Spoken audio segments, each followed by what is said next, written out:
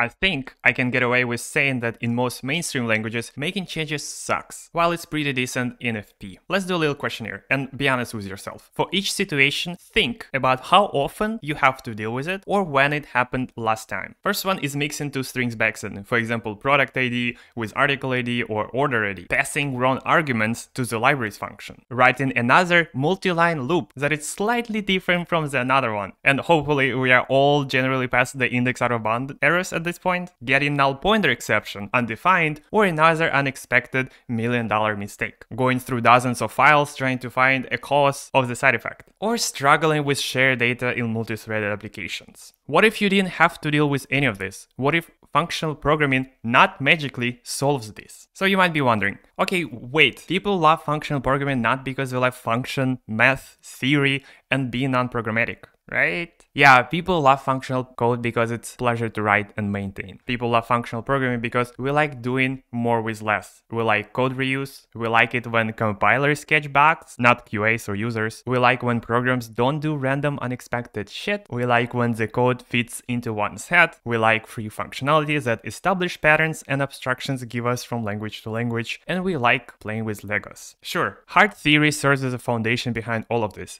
And some people enjoy that part as well. But if you don't, if you only want to enjoy the fruits of the knowledge tree, it's also acceptable. Just write the code and don't dive into the theory. At this point, some might say, okay, but what about reading functional code? Or if only I got $1 every time somebody says that functional programming is unintuitive or too difficult to learn. So let me just take a step back and ask, do I understand this correctly?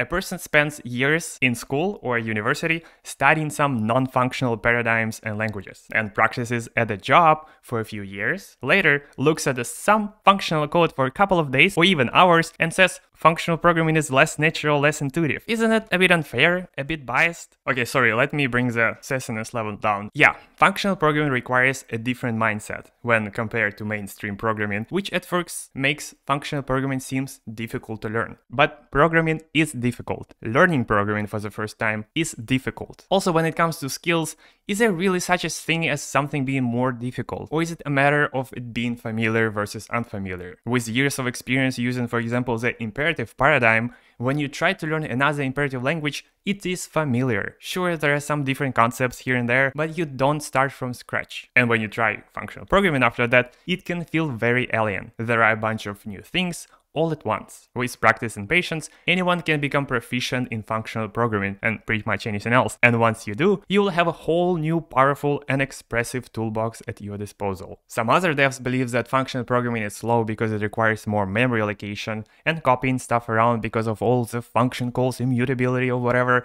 which is false. First, expensive allocations and function calls is a language or compiler problem, not a functional programming problem. In many mainstream languages, functional concepts are an afterthought. Just because JavaScript for or for in loops are slower than old-fashioned for I loops, it doesn't make it a generic problem. And regarding immutability, compilers get a lot of room for optimization when they don't have to worry about or analyze for mutability. Also, it's important to remember that things are not black and white. Regardless of the language, you can still use mutability when you need. When done right, immutable data structures are often faster and more memory efficient. Contrary to a widespread belief, making copies of an immutable data structure is cheap. Values are not physically copied. Most commonly, when you modify a data structure, you get a new version created by referring to the old version or its parent with additional change. Take a linked list, for example. The new list B reuses the whole part of A. If you're interested, search for persistent data structure and structural sharing.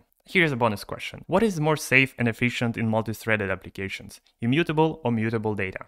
So, if you want to bring fun back into programming, welcome to functional programming.